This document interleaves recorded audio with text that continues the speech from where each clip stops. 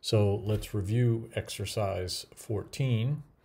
And in this exercise, as the directions say, generate 3 logically equivalent statements for each of the following statements. Be sure your logically equivalent statements are in standard logical form. And so we note especially that you can use obversion for all types of statements, and that you can use conversion with universal negatives and particular affirmatives only. You can use contraposition with universal affirmatives and particular negatives only. So it might be a good idea to go back and review the rules for these translations into logical equivalence. You can check those out in the document notes on formal logic. And then note also, to get the third statement, you have to work on the obverted original. That is, once you obvert, you change the quality of the statement, and you can then do the remaining appropriate operation to that obverted statement, because any original two-term statement will only permit you to do 2 of the operations, obversion and either conversion or contraposition. But once you have done obversion, you've changed the quality of the statement, and then you can use the third operation and generate the third logically equivalent statement. So here are a couple of examples to get you started. These are already completed to show you as a model what you need to do on the exercise. So this first example is a universal affirmative statement, and because it's universal affirmative, we know we can contrapose and obvert. And then once we've obverted, we can also then convert the obversion to get the third logically equivalent statement. And then the second example here is a particular affirmative. The original statement's particular affirmative. And we know that we can do conversion with particular affirmatives and also obversion. But then once we've obverted the statement, we can then contrapose the obversion to generate that third logically equivalent statement. So let's try this with the examples here, and we'll start with number 1. Some yoga enthusiasts are not vegetarians. And as we look at this, we realize it's a particular negative statement, and when we have particular negatives, we know that we can contrapose and obvert the original. So let's start with obversion. I like starting with obversion only because I know I can do it with every kind of statement. So with obversion, we begin by changing the quality of the predicate term and then changing the quality of the whole statement. And that would give us some yoga enthusiasts are non-vegetarians, right? So the predicate term here is non-vegetarians. We've substituted the complementary term for the original predicate term, and then we've changed the quality of the whole statement, and that gives us the obversion. And then we can also contrapose the original, and with contraposition, we change the quality of both terms and then convert the statement. So we would end up with some non-vegetarians are, because we retain the quality of the statement here, are not non-yoga enthusiasts. And then finally, we now have, after we've obverted, we now have a statement we can convert because we have a particular affirmative. So if we go back to the obverted statement here, we can convert that, which means just switching the place of the subject term and the predicate term, and we have some non-vegetarians are yoga enthusiasts. Okay, so number 2. all temperamental chefs are untidy housekeepers. All temperamental chefs are untidy housekeepers. And here, I think you recognize we have a universal affirmative statement, which means for the original, we can obvert and contrapose. So again, let's start with obversion, change the quality of the predicate term, then change the quality of the whole statement, which would give us no temperamental chefs are non-untidy housekeepers. And if you just wanted to make it tidy, you could do that to eliminate the double negative, but the key thing is that you're substituting a complementary term for the original predicate term. So this becomes the first logical equivalent by obversion. Then we can contrapose the original. And again, what we do there is change the quality of both terms and then convert the statement. We keep it as a universal and an affirmative, right? But it would become all non-untidy housekeepers are non-temperamental chefs. And that's the contraposition. And then, of course, once you've obverted the original, so we go back to the obversion here, and we have a universal negative, and with universal negatives we can convert, so we convert the obversion to get the third, and we end up with no non-untidy housekeepers are temperamental chefs.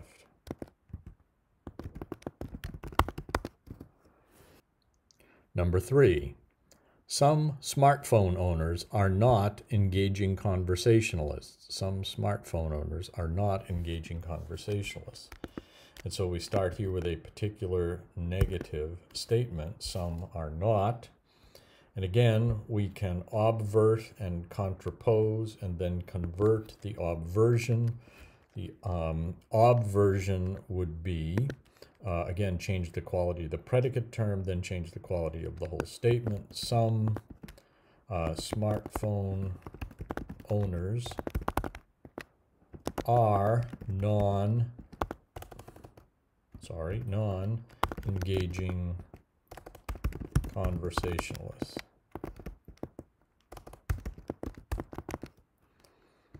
The obversion then gives us a statement we can convert. So we've obverted the original, we end up with a particular affirmative, and then we can convert that.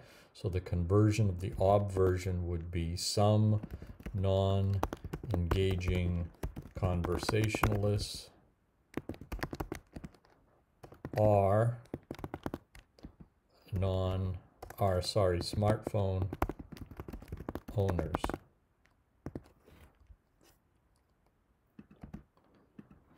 And then finally, we can go back to the original and do contraposition, because contraposition is possible with a particular negative. And so with contraposition, we're not changing the quality or the quantity of the statement, but we're changing the quality of each of the terms and then converting. So we would have some non-engaging conversationalists are not non-smartphone owners. And that's the third logically equivalent statement.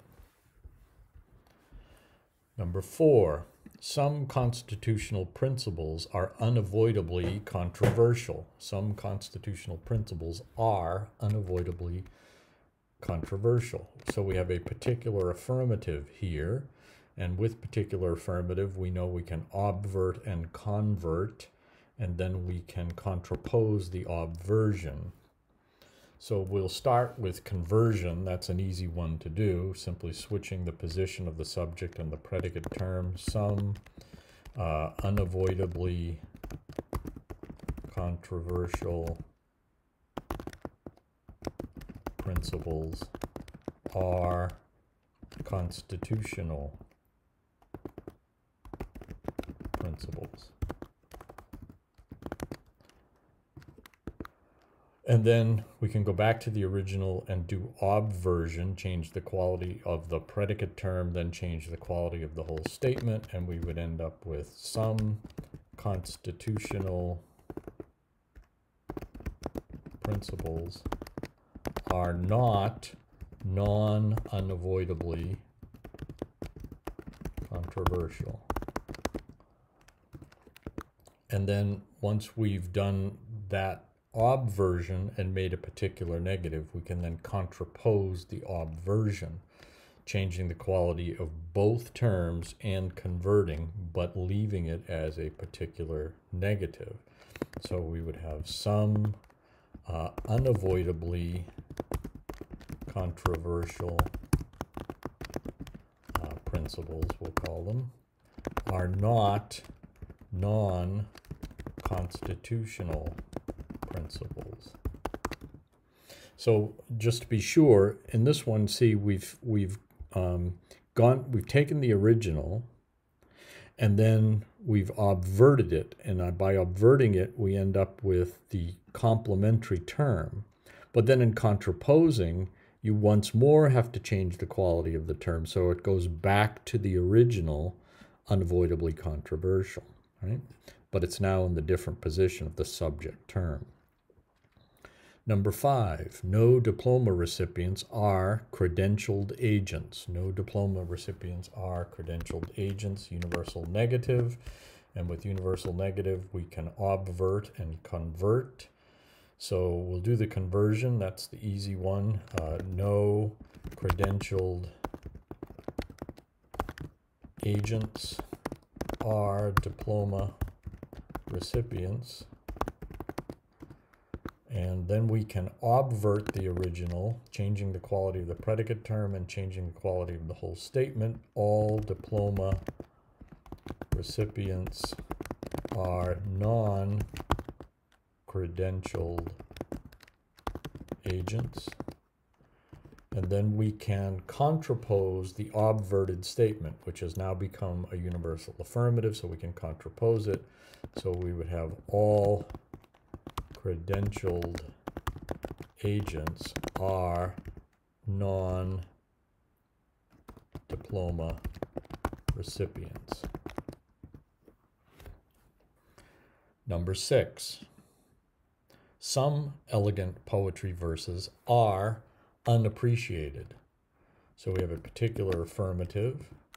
We can convert a particular affirmative.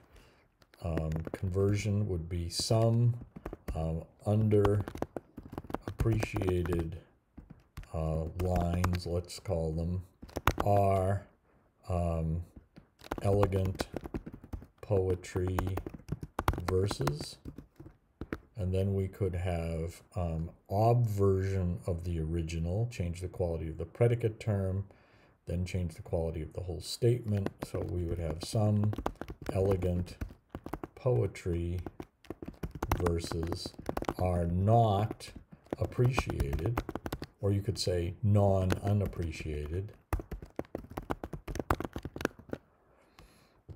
And then again, once you have the particular negative, you can obvert that statement, and that means changing the quality of both terms and then converting. So that would give us some unappreciated verses, or lines, I think we used before, so we'll call it lines. Some unappreciated lines are not non-elegant poetry verses. Number 7, some non-students are not uninvited guests. Some non-students are not uninvited guests. Things are getting a little tricky here, but we have a particular negative. Some are not, but we're working here with mostly complementary terms. So we would begin, because it's particular negative, we can begin with obversion, change the quality of the predicate term, change the quality of the whole statement. Some non-students are non-uninvited guests, or you could just say invited guests, and that would be okay.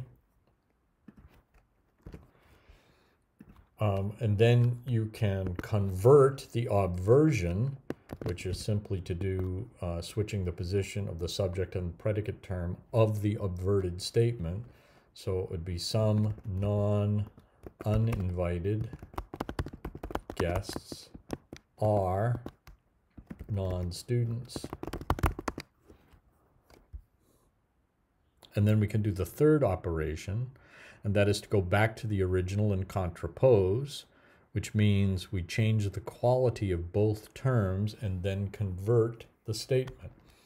So with the contraposition, we would end up with some non-uninvited guests, or again, you could say invited guests, are not non-students, but it's much easier to just say students, right?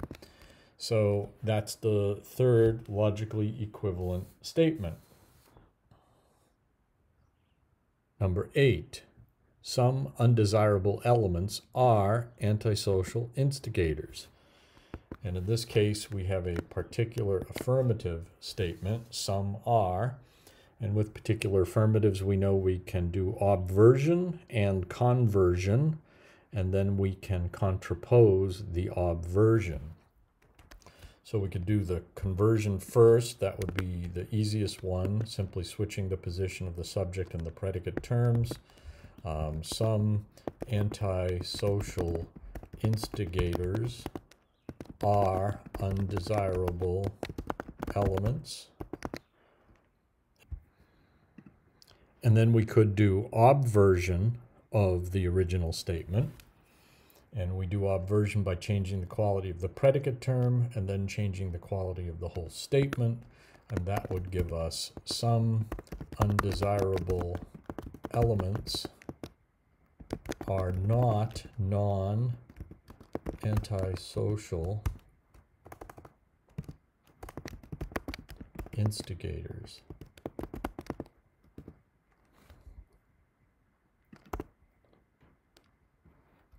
And then finally, now that we've got a particular negative, we can contrapose that particular negative to generate the third statement. And contraposing that particular negative means changing the quality of both terms and then converting.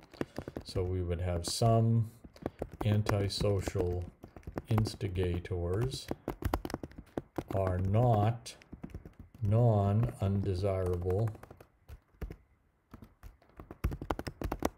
elements. And there we have our third logically equivalent statement. Number 9. Zdeno Chara is a very tall hockey player. Indeed, I think Chara is still the tallest player at 6'10" ever to play in the National Hockey League. And remember also that when we start with an individual as the subject term, we're always going to get a universal statement. And in this case, it's a universal affirmative statement. And because it's universal affirmative, we know we can obvert the statement and contrapose it, the original. And then also we can convert the obversion. So let's do that obversion first. So we're starting with the universal affirmative. We have to change the quality of the predicate term and then change the quality of the whole statement so it becomes universal negative. No, Zdeno Chara are non-very tall hockey players.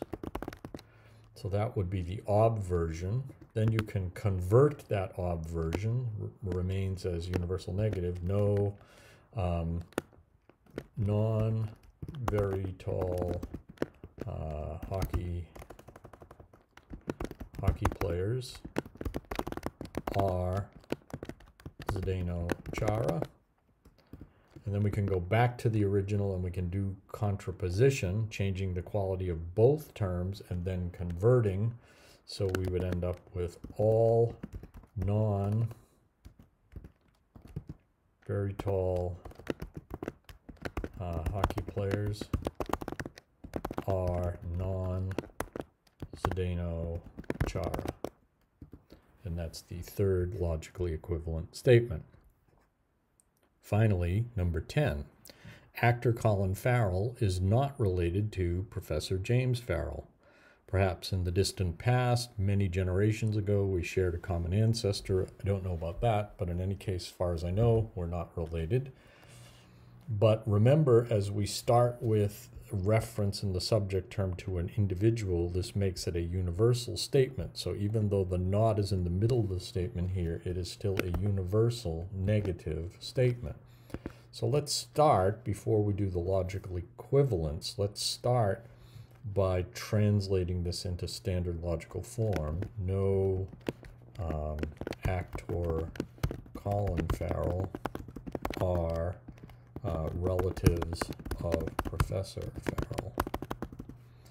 All right, so that's our original statement. Now we have a particular universal negative statement, which we can then convert and obvert. So we'll do the conversion. No relatives of Professor Farrell are actor Colin Farrell.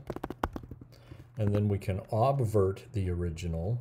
So we change the quality of the predicate term and then change the quality of the whole statement, which would become all actor Colin Farrell are non-relatives of Professor Farrell.